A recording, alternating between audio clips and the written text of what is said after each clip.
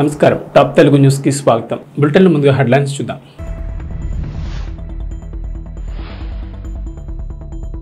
అహ్మదాబాద్ వేదికగా 4వ test Australia ప్రధానితో కలిసి మ్యాచ్ వీక్షించిన ప్రధాని మోడీ. రాష్ట్ర శాసన మండలిలో ఎమ్మెల్యే కోటాలో వైసీపీకి చెందిన 7 అభ్యర్థులకు బీఫార్మ్ అందించిన ముఖ్యమంత్రి Jagan.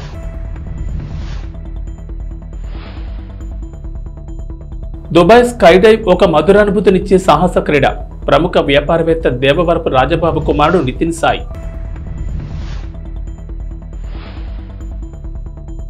YCP Paytm batch fake వేషాలు వేస్తున్నారు. టీడీపీ మహిళా నేత బంగళపూడి అనిత. బోర్డర్ గవస్కర్ ట్రోఫీలో భాగంగా భారత్ ఆస్ట్రేలియా మధ్య 4 టెస్ట్ మ్యాచ్ల సిరీస్ జరుగుతున్న విషయం తెలిసిందే. ఇప్పటికే 3 మ్యాచ్లు కంప్లీట్ అవ్వగా 4వ టెస్ట్ మ్యాచ్ అహ్మదాబాద్లోని నరేంద్ర మోడీ స్టేడియంలో జరగగా ప్రధాని మోడీ ఆస్ట్రేలియా ప్రధానితో కలిసి మ్యాచ్ వీక్షించారు. అందరికీ అభివాదం చేస్తూ నవ్వుతూ ఇరువురు ప్రధానులు గడిపారు. ప్రపంచంలోని పెద్దదైన నరేంద్ర మోడీ స్టేడియంలో జరగనున్న ఈ మ్యాచ్ను చూసేందుకు 2 ప్రధానులు వస్తుండటంతో ఫుల్ క్రేజ్ వచ్చింది. 4వ టెస్ట్ మ్యాచ్కు అభిమానులు పెద్ద ఎత్తున వచ్చారు. రాష్ట్ర శాసన మండలిలో ఎమ్మెల్యే కోటాలో ఖాళీ అయిన ఎమ్మెల్సీ స్థానాలకు వైసీపీకి చెందిన 7 అభ్యర్థులు తమ నామినేషన్లు దాఖలు చేశారు. పెనుమత్స వరాహ వెంకట సూర్యనారాయణరాజు, కోలా గురువులు, బొమ్మి ఇజ్రాయెల్, మరి రాజశేఖర్, జయమంగళ వెంకటరమణ, పోతల సునీత, చంద్రగిరి యేసురత్నం తాడేపల్లిలోని సీఎం క్యాంపు కార్యాలయానికి వెళ్లి సీఎం వైఎస్ జగన్ చేతుల మీదుగా బీఫామ్లు గురువారం తీసుకున్నారు. ఈ సందర్భంగా ముఖ్యమంత్రి వారికి శుభాకాంక్షలు తెలిపారు. అనంతరం శాసనమండలి జాయింట్ సెక్రటరీ, ఎమ్మెల్సీ ఎన్నికల రిటర్నింగ్ అధికారి పివి సుబ్బారెడ్డి వద్ద 7 వైసీపీ అభ్యర్థులు నామినేషన్లు దాఖలు చేశారు. వారి వెంట రాష్ట్ర ప్రభుత్వ సలహాదారు సజ్జల రామకృష్ణారెడ్డి, జలవనరుల శాఖ మంత్రి అంబటి రాంబాబు, ఎంపీలు అయోధ్య రామిరెడ్డి, పిల్లి సుభాష్ చంద్రబోస్, లావు శ్రీకృష్ణదేవరాయలు, నందిగం సురేష్, ఎమ్మెల్యేలు గోపిరెడ్డి శ్రీనివాసరెడ్డి, నంబూరు శంకర్రావు, ఉండవల్లి శ్రీదేవి, దోలం నాగేశ్వరరావు, ఎమ్మెల్సీలు Ummareddy Venkateswarlu, Talasila Raghuram, Janga Krishnamurthy తదితరులున్నారు.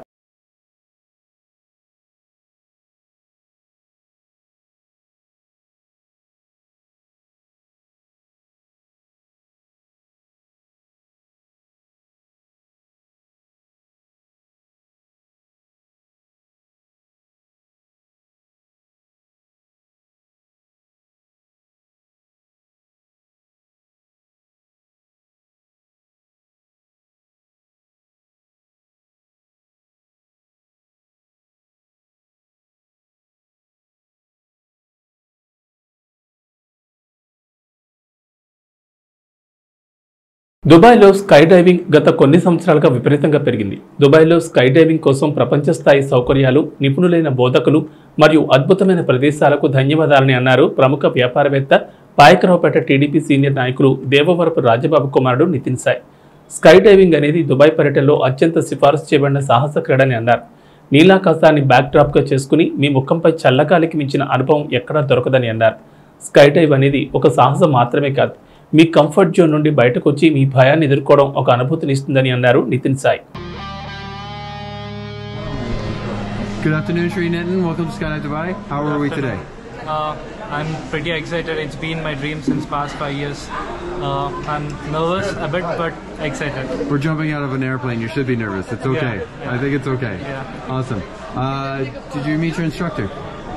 I didn't get it. Did you meet your instructor, Mike? Yeah, I met my instructor. And he gave you all the good information? Yeah, he gave me all the information and he guided me showing the display. Great. Anything you want to say to your friends and family at home? No, I'm good. We're good? Okay. As soon as the door opens up, give me a nice big smile, then we jump out of that plane. See you.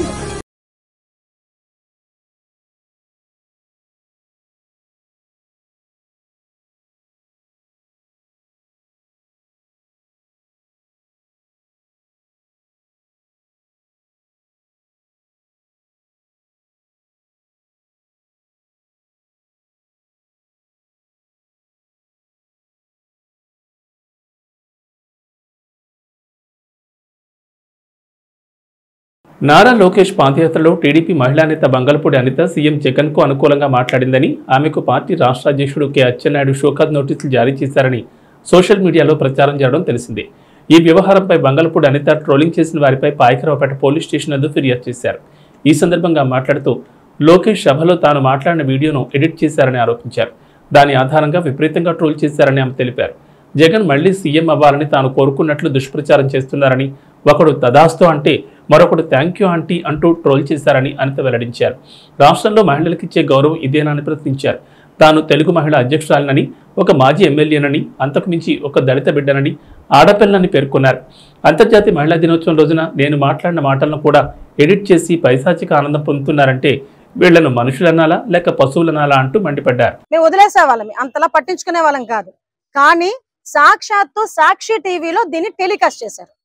ఈ రోజు నేను స్పందించాలా వద్దా చెప్పండి? సాక్షాత్తు సాక్షి టీవీలో edit చేసిన వీడియోని బయటికి తీసుకొచ్చి, అంటే అఫ్ కోర్స్ బాబాయిని, సొంత బాబాయిని నరికి చంపేసి దాన్ని కుట్లేసేసి, గుండుపోటు అని ఒకసారి, నారాసుర రక్త చరిత్ర అని వాళ్ళ పేపర్లో వేసుకున్నారు. పింక్ డైమండ్ చంద్రబాబు నాయుడు గారి ఇంట్లోని బ్రహ్మణి గారి మెడలో ఉందని చెప్పి మాట్లాడుకున్నారు. అంటే ఇవన్నీ కూడా వాళ్ళు ఏ రకంగా ఫేక్ చేశారో మనందరికీ తెలుసు. కోడికత్తి ఇక్కడ గుచ్చుకుందని చెప్పి నానా ఆరాట పడిపోయి ఏదో హత్యా ప్రయత్నం చేసినట్టుగా ఒక ఫేక్ క్రియేట్ చేశారు. వీటన్నిటితో పోల్చుకుంటే నా మీద వీళ్ళు చేసిన ప్రయోగం అతి చిన్నదే. కానీ ఈరోజు మా మనోభావాలు దెబ్బతింటున్నాయి. మమ్మల్ని చాలా మంది మమ్మల్ని అభిమానించే వాళ్ళు కానీ, నా నియోజకవర్గంలో ఉన్న కార్యకర్తలు కానీ, నా నియోజకవర్గంలో ఉన్న నాయకులు కానీ, నా నియోజకవర్గంలో ఉన్న ప్రజలు కానీ, అదే విధంగా అందరూ కూడా ఈ రోజు ఈ వీడియోస్ నది చూసి, ఈ మార్ఫింగ్ అది చూసి చాలా ఇబ్బందులు పడే పరిస్థితి. నేను ఒకటే కోరుకుంటున్నా, సోషల్ మీడియాలో ఎవరో అమరావతి రైతుల గురించో, అమరావతిలో జరుగుతున్న ఇష్యూస్ గురించో 60 సంవత్సరాల పెద్దావిడ ఫేస్బుక్ లో పోస్ట్ పెడితే ఆవిడని తీసుకొచ్చి సిఐడి ఆఫీసులో కూర్చోబెట్టారు ఈ సిఐడి అధికారులు, ఈ పోలీస్ డిపార్ట్మెంట్ వాళ్ళు. మరి సాక్షాత్తు ఒక దళిత బిడ్డని, పోల్ బ్యూరో సభ్యురాలని, ఒక ఎక్స్ఎమ్మెల్యేని, మహిళా అధ్యక్షురాలని ఈ రోజు నా మీద ఫేక్ ఫేస్బుక్ లోని పంపిస్తే ఎందుకు ఈ రోజు వరకు పోలీసులు చర్యలు తీసుకోవట్లే? దీన్ని ఎందుకు సుమోటోగా తీసుకోవట్లే? డీజీపీ దగ్గర నుంచి నేను ఇక్కడ కింద స్థాయిలో ఎస్ఐ వరకు అడుగుతున్న ఎస్ఐ గారి దగ్గర. పిల్లలు చాలా విచిత్రమైన భయాలను కలిగి ఉంటారు. మీరు దీన్ని బ్యాకప్ చేయడానికి మీ స్వంత జీవితంలో ఒక పిల్లవాడి గురించి ఆలోచించలేకపోతే కుమార్తెకున్న భయం గురించి లారా జాన్ కట్పై రాసిన వ్యాసం చూడండి. బాల్యంలో ఎవరైనా భయాన్ని పెంపొందించుకోవడానికి గల కారణాలు వైవిధ్యమైనవి మరియు సంక్లిష్టమైనవి. పిల్లవాడు కుక్కలను చూసి విసిగిపోయాడా లేదా ఉరుము శబ్దానికి పాప ఏడుస్తోందా అనే దానిపై ఎన్నో విషయాలైనా ప్రభావితం చేయొచ్చు. మరి చీకటి ముసుగులు అంటే పిల్లలకు ఎందుకంత భయమని ఆలోచిస్తే చీకటి మనల్ని దుర్బలంగా చేస్తుంది. సమీపంలో పొంచి ఉన్న ఏవైనా బెదిరింపులను గుర్తించలేకపోతుంది. మానవ చరిత్రలో చాలా వరకు చీకటంటే ప్రమాదంలాగా కనిపిస్తుంది. Virginia tech యూనివర్సిటీలోని child study centre director psychologist Thomas ఒలిండిక్ live సైన్స్తో మాట్లాడుతూ చీకటి గురించిన చిన్ననాటి భయాలు ఊహించనివి అనే భయం నుండి వస్తాయని చెప్పారు. పిల్లలు ఊహించగలిగే ప్రతిదాన్ని నమ్ముతారని అతను చెప్పాడు. చీకట్లో దొంగలు రావచ్చు, లేదా వారు కిడ్నాప్ చేయబడచ్చు, లేదా ఎవరైనా వచ్చి వారి బొమ్మలను తీసుకెళ్లొచ్చు అనే భావన కలుగుతుందని చెప్పారు. కానీ పెద్దల్లో కూడా ఒక ఆశ్చర్యకరమైన చీకటి భయం ఉందట. ఒక యూకే సర్వేలో దాదాపు 40% మంది జనం లైట్లాపి ఇంటి చుట్టూ నడవడానికి భయపడుతున్నారని చెప్పారు. నిజానికి 10% మంది అర్ధరాత్రి బాత్రూమ్ ఉపయోగించడానికి కూడా మంచాల నుండి లేవరని చెప్పారు. కాబట్టి చీకటంటే ప్రతి ఒక్కరిలోనూ ఏదోలా భయం ఉంటుందని, కాకపోతే చిన్నపిల్లల్లో అది ఎక్కువని తేల్చారు. రంగారెడ్డి జిల్లా ఇబ్రహీంపట్నం నియోజకవర్గం యాచార మండలం కొత్తపల్లి గ్రామ శివార్లలో వెంకటేశ్వర గుడి ప్రక్కన రైతుల పంట పొలాల మధ్యలో కిసాన్ ఆగ్రో ఫీడ్స్ అనే కంపెనీ స్థాపించి దానిలో చట్టవిరుద్ధంగా పశువుల కొళ్ళు మాంసాలను తెచ్చి పశువుల యొక్క వ్యర్థ పదార్థాలను నిల్వ ఉంచి వాటితో కల్తీ వంట నూనెలను, డాల్డా, నెయ్యి వంటి ఆహారం కూడా కల్తీ చేస్తున్నారు. ఈ పశువుల వ్యర్థ పదార్థాలు నిల్వ ఉంచడం వలన తమ గ్రామంలో భరించలేని దుర్గంధం వాసన రావడం వల్ల చుట్టుపక్కల గ్రామాలు తక్కళ్లపల్లి, తమ్మాలోని కూడా కిషన్పల్లి, తాండాలు ప్రజలు అనారోగ్యానికి గురవుతున్నారు. ముఖ్యంగా చిన్నపిల్లలు, వృద్ధులు, రైతులు తమ పంట పొలాల్లో వారి యొక్క వ్యవసాయం పనులు కూడా చేయలేకపోతున్నారు. పాడి పశువులు అనేకంగా చనిపోతున్నాయి. ఇలా నీరు, గాలి, భూమి అంతా పూర్తిగా కలుషితమవుతోంది. ఇప్పటికైనా ప్రభుత్వ అధికారులు, ప్రజాప్రతినిధులు స్పందించి కంపెనీని నామమాత్రం కాకుండా పూర్తిగా మూసివేయాలని గ్రామస్తులందరూ డిమాండ్ చేశారు.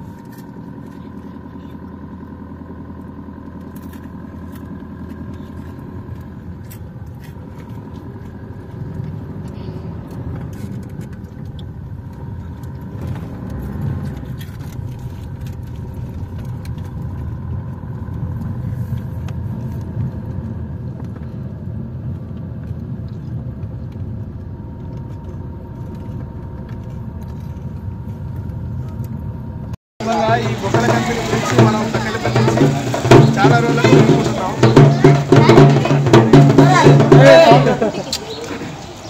ఈ 10 రోజుల నుంచి గత 10 రోజుల నుంచి కొత్తపల్లి వాళ్ళు ధర్నా చేస్తున్నారు.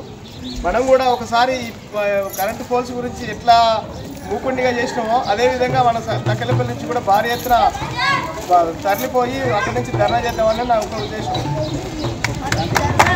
అల్లూరు జిల్లా ముంచంగిపుట్టు మండల పరిధిలో గల స్థానిక హాస్పిటల్ నందు కనీస సౌకర్యాలు లేక బాలింతలు అనేక ఇబ్బందులు ఎదుర్కొంటున్నప్పటికీ కూడా స్థానిక హాస్పిటల్ సిబ్బంది చూసి చూడనట్లుగా వ్యవహరించడంతో పాటు పొంతన లేని సమాధానాలు చెబుతున్నారు.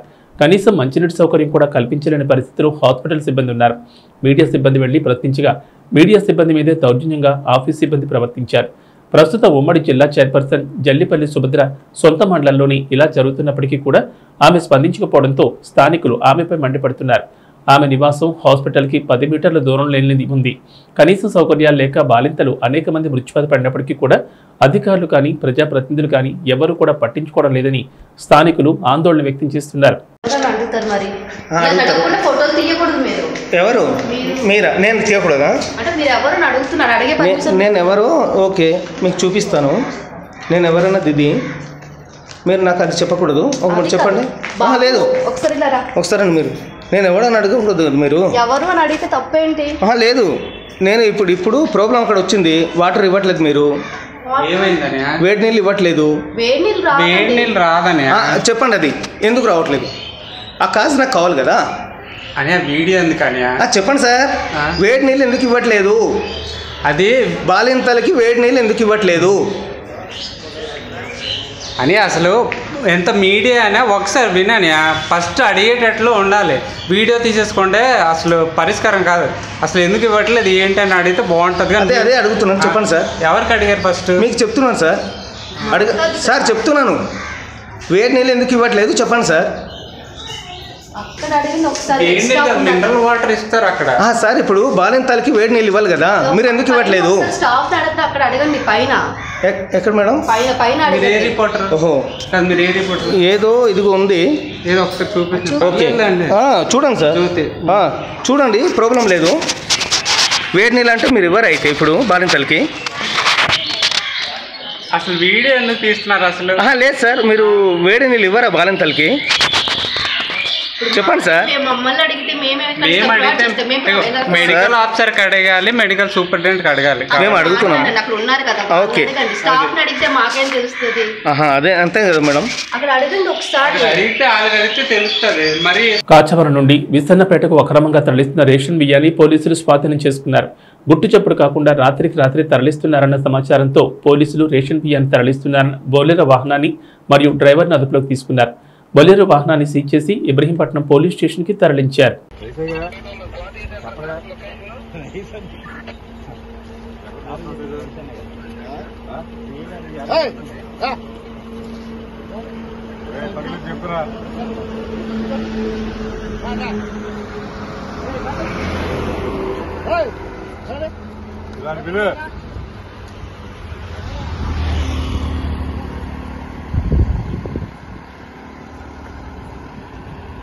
అల్లూరు సీతారామరాజు జిల్లా గూడెం కొత్తవీధి మండలం కొమ్మలవాడలో అనారోగ్యంతో మృతి చెందిన మావోయిస్టు అగ్రనాయకుడు కాకూరి పండన్న అలియాస్ జగన్ తల్లి సీతమ్మకు పోలీసులు సహాయంగా అంత్యక్రియలు నిర్వహించారు. సీలేరు ఎస్ఐ రామకృష్ణ సహాయంగా పాడెమోసి ఆమె అంత్యక్రియలు నిర్వహించారు. గురువారం తెల్లవారుజామున అనారోగ్యంతో కాకూరి సీతమ్మ మృతి చెందిన విషయం గ్రామస్తుల ద్వారా తెలుసుకున్న సీలేరు ఎస్ఐ జె రామకృష్ణ తన సిబ్బందితో దుప్పివాడ పంచాయతీ మారమూల గ్రామం మావోయిస్టు ప్రభావిత ప్రాంతం కొమ్మలవాడ చేరుకున్నారు.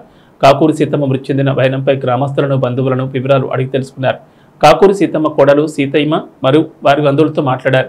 అంత్యక్రియల కోసం ఎస్ఐ రామకృష్ణ మృతురాలు సీతమ్మకు తీసుకొచ్చిన వస్త్రాలు చీర ఆమెకు కప్పారు. అనంతరం ఆమె మృతదేహాన్ని పాడి మీద పెట్టి స్వయంగా ఎస్ఐ రామకృష్ణ పాడి మోశారు.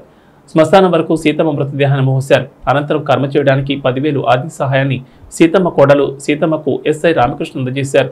గత నెలలో అనారోగ్యంతో ఉన్న సీతమ్మకు పోలీసులు వైద్య పరీక్షలు నిర్వహించి వైద్య సేవలు అందించారు.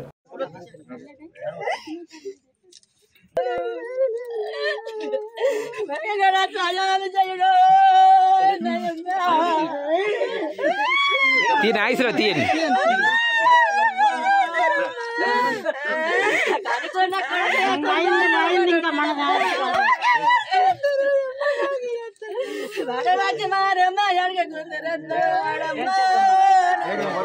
బాగా ప్రసాద్ ఫోటోలు తెస్తున్నా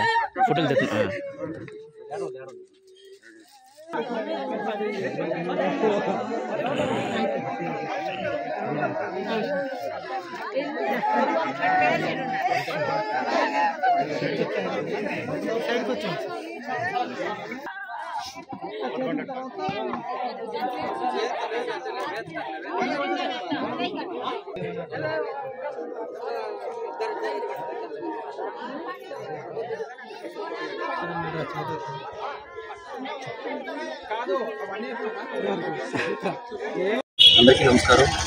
నిన్న అనగా తేదీ 8/3/2023 తేదీన సాయంత్రం 8 గంటల ప్రాంతంలో కుమ్మలవాడ గ్రామానికి చెందినటువంటి కాకూరి పండన్న అలియాస్ జగన్ వారి అమ్మగారైనటువంటి కాకూరి సీతమ్మ ఆవిడ మరణించడం జరిగింది.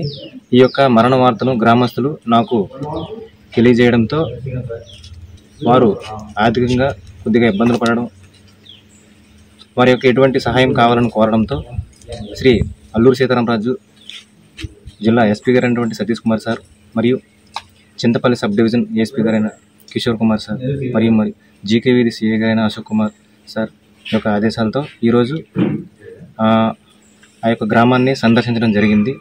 సందర్శించి ఆ కుటుంబ సభ్యులను కలిసి వారికి 10,000 రూపాయలు నగదు ప్రోత్సాహకంగా వాళ్ళకి అందించడం జరిగింది. దాంతోపాటు మా పోలీస్ సిబ్బంది అంతా కూడా అక్కడ అన్ని ఏర్పాట్లు అన్ని కార్యక్రమాల దగ్గరుండి చూసుకోవడం జరిగింది. అంత్యక్రియల్లో కూడా మా వాళ్ళందరూ కూడా మా సిబ్బంది అందరూ కూడా పాల్గొనడం జరిగింది. కాకూరి పండన్న అలియాస్ జగన్ పెద్ద కొడుకుగా ఉన్నప్పటికీ ఆయన లేకపోయినప్పటికీ కూడా ఆయన స్థానంలో పోలీసు వారు చురుగ్గా ఉండి వారి యొక్క కార్యక్రమాలన్నీ కూడా చేయడం జరిగింది. ప్రపంచ కిడ్నీ డే సందర్భంగా అవేరా ఆసుపత్రి డాక్టర్స్ బృందం రంగారెడ్డి జిల్లా ఎల్బీనగర్ నియోజకవర్గం బైరాములగూడలో ఉన్న అవేరా గ్లోబల్ ఆసుపత్రిలో విలేకరుల సమావేశాన్ని నిర్వహించారు. ఈ సందర్భంగా వారు మాట్లాడుతూ ప్రపంచ కిడ్నీ డే సందర్భంగా మా ఆసుపత్రిలో మూత్రపిండాల వ్యాధులపై అవగాహన కార్యక్రమాన్ని నిర్వహిస్తున్నామని, ఈ మూత్రపిండాల వ్యాధులు రావడానికి ముఖ్య కారణం 1 మధుమేహం, 2 రక్తపోటు, 3 అధిక బరువు కారణమని వారు తెలిపారు. ప్రపంచ కిడ్నీ డే సందర్భంగా కిడ్నీ రోగులకు తమ ఆసుపత్రిలో ఓపీడీ సేవలతో పాటు కొన్ని కిడ్నీ పరీక్షలు, ఫైబర్ స్కాన్ ఉచితంగా అమలు చేస్తున్నామని వారు పేర్కొన్నారు. ఈ కార్యక్రమానికి senior nephrologist doctor Shashidhar, critical care నిపుణుడు doctor Rajender, urologist doctor Venu, doctor Naveen, doctor Shashidhar Singh, Sabharwal, ఇతర డాక్టర్లు పాల్గొన్నారు. Gout sir is a very famous dialysis patient. He comes from a long distance and it's an honor for felicitating such patients who come exclusively. And experience chapter dialysis, so what is his experience, why he comes from so far. గౌరవనీయులు doctor Sridhar గారు, వేదిక doctor Ramesh Goud, నేను తెలంగాణ రాష్ట్రానికి గౌడకు 50 లక్షల మందికి అధ్యక్షుడిని, టీఆర్ఎస్లో state general సెక్రటరీని, ఎక్స్ఎమ్మెల్యే కూడా. నేను కిడ్నీ ఎందుకు వస్తుంది, ఎట్లా ఫెయిల్ అవుతాడు అనేది నేను నా అనుభవం చెప్తున్నా. నాకు దగ్గర నేను చెప్తున్నా 100 కాబట్టి కూడా ఉంది. కానీ ఆరోగ్యం చెడిపోయినప్పుడు 100 కోట్లు కాదు 1000 కోట్లు కూడా పనికిరావు. నాకు చెప్పిన డాక్టర్లు డ్రింక్ చేయకండి, మేము గౌడ్స్ కాబట్టి డ్రింక్ చేయకండి, స్మోక్ చేయకుండా కూడా నేను బాగా స్మోక్ చేసినాను, డ్రింక్ చేసినాను. నా ఆరోగ్యం నేనే పాటు చేసుకున్నాను. నాకు 3 బిడ్డలు, కుమారుడు, అందరు అమెరికాలో సెటిల్ ఉన్నారు, అందరు 6 మంది మల్మళ్ళు. నాకు జనవరి 4th 2022 అంటే 1 year బ్యాక్ 14-15 కింద వచ్చింది. నేను ఐఎమ్ వెరీ హ్యాపీ ఏమంటే బాబు డాక్టర్ శ్రీధర్, డాక్టర్ సందీప్ గారు వాళ్ళు ఇక్కడ ట్రీట్మెంట్ నాకు చూసినారు. ఇక్కడ ఆ తర్వాత వాళ్ళు వెళ్ళిపోయినారు గీతపేట మందిరం. నాకు ఎంత బెస్ట్ అనిపించింది ఈ హాస్పిటల్ అంటే 15 నెలలు నా ఫ్రెండ్స్ కానీ నా విఐపీ కానీ తెలియదు నేను డయాలిసిస్ చేసుకున్నది. శుక్రవారం మంగళవారం మాత్రమే తీసుకుంటా. మనకు ఆరోగ్యం కాబట్టి 2 ఉంది మనకు, మనం భయపడరాదు. ఫుడ్ మాత్రము వాటర్ తక్కువ తాగాలి, వాటర్ 1 లీటర్ తాగాలి, ఉప్పు మాత్రం తినరాదు. మనం ఉడకబెట్టిన 2 గుడ్లు తినవచ్చు, నాన్ స్టిక్ 2. కడప జిల్లా పోరుమామిళ్ల పట్టణంలోని కాశీనాథ మండలం వైఎస్ఆర్సీపీ కన్వీనర్ నల్లేరు విశ్వనాథరెడ్డి స్వగ్రామంలో మీడియా సమావేశం నిర్వహించారు. ఈ సమావేశంలో నల్లేరు విశ్వనాథరెడ్డి, జడ్పీటీసీ దేవసాని సత్యనారాయణ రెడ్డిలు మాట్లాడుతూ 2001 సంవత్సరం నుండి ఇప్పటికీ మేము రాజకీయాల్లో వైఎస్ఆర్ కుటుంబానికి అండదండలుగా ఉన్నామన్నారు. బద్వేల్ ఎమ్మెల్సీ డీసీ గోవిందరెడ్డిని రాజకీయాలకు పరిచయం చేసిన మేమేనని వారు స్పష్టం చేశారు. కొందరు కుయుక్తులు, స్వార్థ రాజకీయాలు, పాచికలతో ఎమ్మెల్సీ డీసీ గోవిందరెడ్డితో మాకు కొంత విభేదాలు వచ్చింది వాస్తవమేనని వారన్నారు. కొందరు చెప్పుడు మాటలు విని మాకు నామినేటెడ్ పదవి రాకుండా ఎమ్మెల్సీ డీసీ గోవిందరెడ్డి అడ్డుకున్నది వాస్తవమే అన్నారు. ఎమ్మెల్సీ డీసీ గోవిందరెడ్డికి మాకు సరిపోకపోయినా ఇతర వేరే పార్టీల్లోకి మారే ప్రసక్తే లేదన్నారు. వైఎస్ఆర్సీపీ పార్టీ అధిష్టానం ఏదో ఒక రోజు సయోధ్య కుదర్చుకుపోదా అని వారు స్పష్టం చేశారు. ప్రస్తుతం పట్టభద్రుల ఎమ్మెల్సీ ఎన్నికల్లో అభ్యర్థి విజయానికి మేము కృషి చేస్తామని తేల్చి చెప్పారు. సచివాలయ కన్వీనర్లు గడప గడపకు మన ప్రభుత్వం కార్యక్రమాలకు మాకు పిలుపు లేదని, మమ్మల్ని పక్కన పెట్టింది వాస్తవమేనని అన్నారు. ఎవరేం చెప్పినా ఎమ్మెల్సీతో కలిసే అవకాశాలు తక్కువేనని వారు కరాఖండిగా తేల్చి చెప్పారు. కానీ ఏదేమైనా ఎమ్మెల్సీ డీసీ గోవిందరెడ్డికి ఆయన సోదరుడు దేవసాని సత్యనారాయణ రెడ్డి, ఆయన బామ్మర్ది నల్లేరు విశ్వనాథ్ రెడ్డిల మధ్య విభేదాలు ఏర్పడ్డాయి. అందువల్ల ఇరువురి మధ్య వర్గాలు ఏర్పడినట్లు తెలుస్తోంది. ఈ కార్యక్రమంలో కాశీనారాయణ మండలం వైఎస్ఆర్సీపీ నాయకులు పాల్గొన్నారు. అంతేగాని మనం పార్టీ వీడి ఇంకోటి అనే పరిస్థితి లేదు. మేము పార్టీ కోసం 2001 నుంచి ఆయన కోసం గెలుపు కోసం ఎట్లా కృషి చేసామో ఆనాటి నుంచి ఈ రోజు వరకు పార్టీ లైన్లోనే పోతున్నాం. ఈ చిన్నపాటి సమస్యను కూడా హైకమాండ్ పరిష్కరిస్తుంది, సర్దుబాటు అయిపోద్ది. అంతేగాని దానివల్ల సపరేట్ అనేది ఏం లేదు. కొంతమంది దుష్ప్రచారం చేసుకుంటూ కొంతమంది ఆయన దగ్గర ఉండేవాళ్ళు కొంచెం ఇబ్బందికర పరిస్థితులు తీసుకొస్తున్నారే కానీ మేము పార్టీలో ఎప్పుడు బేస్ దాటము అది జరగదు. మేము ఎప్పుడున్న ఈ పార్టీలో ఉండేవాళ్ళమే. ముఖ్యమంత్రి జగన్మోహన్ రెడ్డి కోసం 24 వరకు అహర్నిశలు కృషి చేసే వాళ్ళమే. మళ్ళీ ముఖ్యమంత్రి కావాలని కూడా మా సొంత ఖర్చులు పెట్టుకుని కూడా ముందుకెళ్ళి పార్టీ గెలిపించడానికి కృషి చేస్తాం. మీరు వేరే అపోహ అయితే లేదు. అసలు పార్టీ ఆవిర్భావం కాదు. రాజశేఖర రెడ్డి గారు ఉన్నప్పటి నుంచే మేము పార్టీ కోసం ఫస్ట్ మొట్టమొదటికి వచ్చిన వాళ్ళం. మేము పార్టీకి మేము ఎంత తాలూకాలో ఎంత కష్టపడినామో, ఎన్ని వ్యాపారాలు మాకు వచ్చే ఆదాయాలు కూడా పనంగా పెట్టి ఎంతో కష్టపడినాం. అది విలేకరులకు తెలుసు, తాలూకా ప్రజానీకానికి తెలుసు, అందరికీ తెలుసు. కాబట్టి మేము పార్టీ మారుతున్నది అపోహ జరగదు, తీరదు. పార్టీ మారే వాళ్ళు ఉంటే ఏమైనా అవతలలో ఏమైనా పనులు జరగక పార్టీ మారుతామే కానీ మేము మాత్రం పార్టీ మారం. హైకమాండ్ కొంచెం పరిష్కరించేదానికి కొన్ని టైము వాళ్ళు ఎంపీ గారు కానీ జిల్లా అధ్యక్షుడు కానీ పై లెవెల్లో కానీ వాళ్ళ బిజీ కార్యక్రమాలు ఉండి కొంచెం టైం డిలే అయిందే కానీ ఒకవేళ వాళ్ళు డిలే అయినంత మాత్రాన మేము వేరే స్టెప్ వేసి అసలు ఆలోచనే లేదంటున్నాం కదా. పార్టీ మందే పార్టీ, అసలు మారే ముచ్చటలేదు, జరగదు. కన్వీనర్లు కానీ గృహసారథులు కానీ ఆల్మోస్ట్ ఆల్ అన్నీ మేమే ఇచ్చాం. ఒకటి పొరపాటు ఎక్కడ జరిగిందంటే కొంతమంది చెప్పుడు మాటల వల్ల సచివాలయ కన్వీనర్ పెట్టేటప్పుడు మమ్మల్ని సంప్రదించలే. అది కొంచెం మనసులో బాధగానే ఉంది. కానీ అది హైకమాండ్కి తెలుసు, అది షార్ట్ అవుట్ చేస్తారు సెటరేట్ అయిపోద్ది. మళ్ళీ పార్టీ బలోపేతానికి రాష్ట్ర భవిష్యత్ మన బిడ్డల భవిష్యత్పై పాలకులు ఏం చేయాలో దిశానిర్దేశం చేసేలా జనసేన 10వ ఆవిర్భావ సభ ఏర్పాటు చేయడం జరిగిందని జనసేన పార్టీ మండల అధ్యక్షుడు కరెంట్ల గోవింద్, తోరంగి గ్రామ కమిటీ అధ్యక్షుడు పిత్తాని తేజ పేర్కొన్నారు. తోరంగి గ్రామ కమిటీ అధ్యక్షుడు తేజ ఆధ్వర్యంలో చెలో మచిలీపట్నం పోస్టర్ను ఆవిష్కరించారు. ఈ సందర్భంగా వారు మాట్లాడుతూ మచిలీపట్నంలో ఈ నెల 14న జరగనున్న జనసేన 10వ ఆవిర్భావ దినోత్సవ సభ ఏర్పాటు చేసినట్లు తెలిపారు.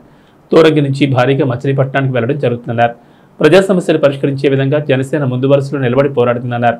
రాష్ట్ర చరిత్రలో కన్నీవిని ఎరుగని విధంగా బహిరంగ సభకు 5 లక్షల మంది ప్రజలు వస్తారని అంచనా వేస్తున్నట్లు చెప్పారు. 34 ఎకరాల్లో బహిరంగ సభకు ఏర్పాట్లు జరుగుతున్నాయన్నారు. జనసేన రాజకీయ వ్యవహారాల కమిటీ సభ్యులు పంతం నానాజీ ఆధ్వర్యంలో భారీ స్థాయిలో జనసేన నాయకులు, కార్యకర్తలు మచిలీపట్నం వెళ్లేందుకు సిద్ధమవుతున్నారన్నారు. కార్యక్రమంలో మండల ఉపాధ్యక్షుడు అర్ధాంగి వీరబాబు, డిబిఆర్ గోవిందరాజులు, లోబరాజు, శాండీ, సుందరపల్లి పండు, గంగా, వెంకటేష్, వీరబాబు తదితరులు పాల్గొన్నారు.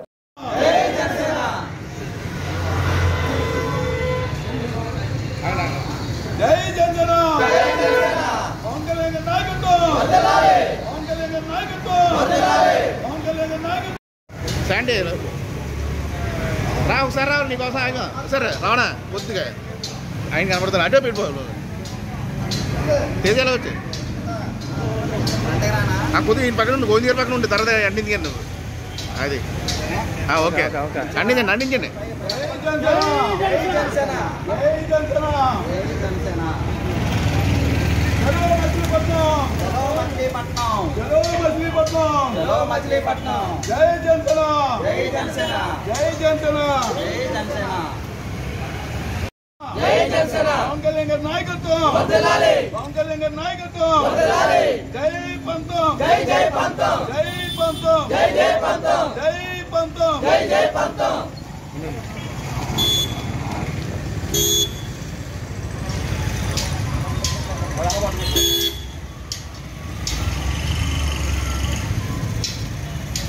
ఏబీ బులెటిన్ విశేషాలు. నమస్కారం.